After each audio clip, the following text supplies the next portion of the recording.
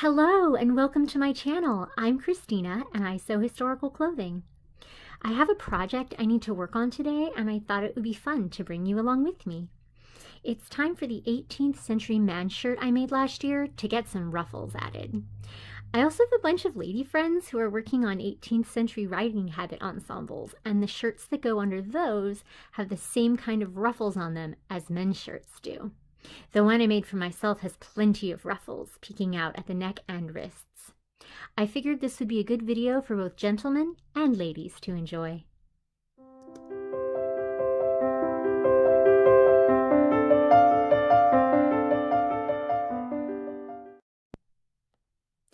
Men's shirts are an essential undergarment, but if you are a gentleman of rank or means in the 18th century, your shirt may be adorned with ruffles down the front to show off your wealth and status. In the 18th and 19th centuries, it was popular for ladies to ride or travel in a garment known as a riding habit, the top of which is modeled after menswear. Therefore, a garment similar to a man's shirt is worn beneath it. This is called a habit shirt. The pattern I used for my habit shirt is the J.P. Ryan 18th century riding habit shirt. The pattern I used for the men's shirt I made is the Larkin Smith, the 18th century shirt. Having made both these garments, I can attest to them being very similar in construction. While making my habit shirt a few years ago, I encountered a small problem. The method described in the pattern for attaching the ruffles did not quite make sense to me, so I did some research on 18th century methods for attaching ruffles. I used several sources such as Rural Pennsylvania Clothing and Fitting and Proper, as well as zooming in on images from originals on the internet. The Larkin Smith shirt manual also describes the method I will share with you today, though I had not read it until after my habit shirt ruffles were complete, but I've added it to my pile of corroborating evidence. Here is an image of a shirt from the Met I zoomed in on. What we are seeing here is that the shirt and ruffle are finished separately. Then the ruffle is attached to the shirt using whipped gathers. Oh, that's my favorite stitch, and it's actually easier than modern methods. I will be showing you how I do this stitch today. Let's look at what it looks like on my finished habit shirt. See these little bumps, each one sewn down to the shirt? Don't let it intimidate you. There's actually a trick to doing this pretty clean and fast. See the ruffles on the cuffs as well? The cufflinks are a common method of attaching shirt cuffs and allow the ruffles to fan out prettily down the wrist. Because the ruffles are attached to the finished garment, they make each construction step more straightforward. You can even wait to attach them till the main construction is done. You only see the wrists and neck while it's worn, so this is where your fancy work shows. I wear mine with a cravat tied around my neck, finished with a feminine bow. To prepare the ruffle I will be attaching to this shirt today, we need a piece of fine linen about 2 times the length of the slit. 2 inches wide is good for a finished ruffle, so my linen strip is about 2.5 inches wide to account for turning in the raw edges on each side. Your linen should be cut exactly on grain by pulling a thread and cutting down the channel created by that missing thread. Both short ends should be gently rounded on one long side. They should be a fabric that is finer than your shirt. I only wish I could get my hands on linen finer than this, but no luck so far, so I am using the same fabric as the shirt. Here are my sewing supplies. A hard pin cushion that I made, that I keep tiny brass pins in, and also my needles. These scissors are based on historical sewing scissors. I think they're so pretty. Links will be in the description. This linen thread is the finest and whitest that I could find. Also, I am using the bottom of a beeswax candle to run my linen thread through in order to strengthen it. I actually caught my boyfriend using my candle for this purpose the other day and realized he is brilliant. We will start by doing a rolled hem on the outer edge of the ruffle, the long edge with the rounded ends. Extant shirts have a hem that measures 1/16 of an inch on their ruffles. Sounds impossible? It can be done, and this is how. Begin by finger pressing down 1/8 of an inch hem. Run your fingernail along the fold and you will notice that it stays nicely in place. Anchor your thread just below the start of the fold and pick up a tiny chunk from the fold directly above it. Pull your thread taut and take a couple stitches in the same place to secure. Now, after you pick up a couple threads from just below the fold, angle your needle up and grab a couple threads from the top of the fold about a 1/4 inch away.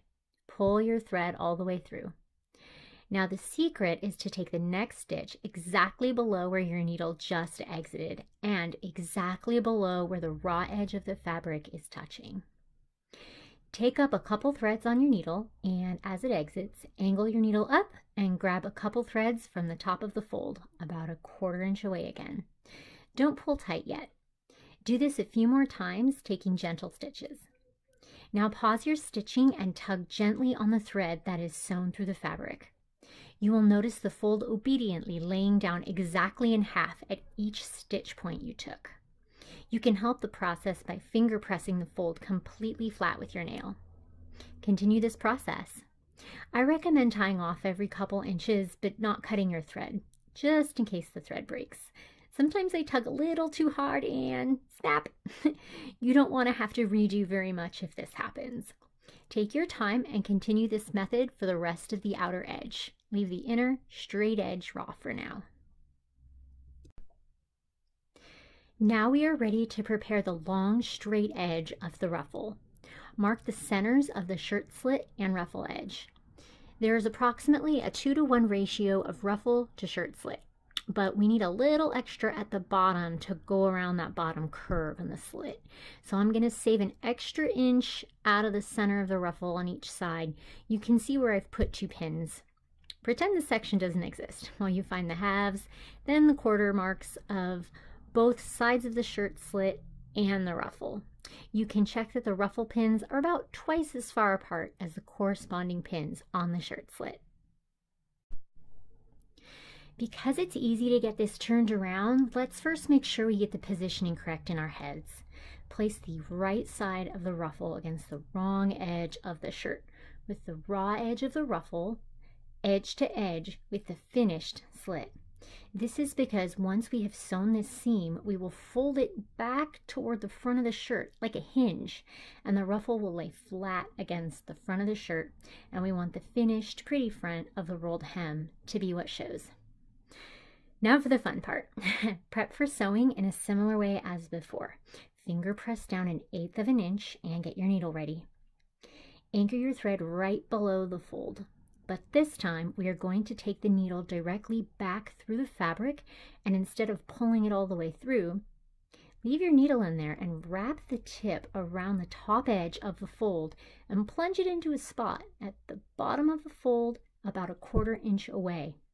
But don't stop there. Instead of pulling your needle through, wrap it around the edge again. Do this several times until your needle is loaded up with little linen bumps, and then finally pull it all the way through. Notice the edge folding in on itself and creating a tiny hem while at the same time gathering the fabric into little bumps. Continue this process until you have reached that first pin, which is marking a 1/4 of the ruffle. There will be a corresponding pin on the shirt slit marking the 1/4. Pin the ruffle and slit edge together at the 1/4 mark and at the very top starting point. Gently tug on the gathering thread to get the edges to match up. You can pin this section as needed to keep it in place. Now here's where we switch gears, or more accurately, needles. Set your needle to the side and prepare a second needle with thread. Secure it at the very top or beginning of the section. Now take a stitch through each little bump right where it touches the finished edge of the slit.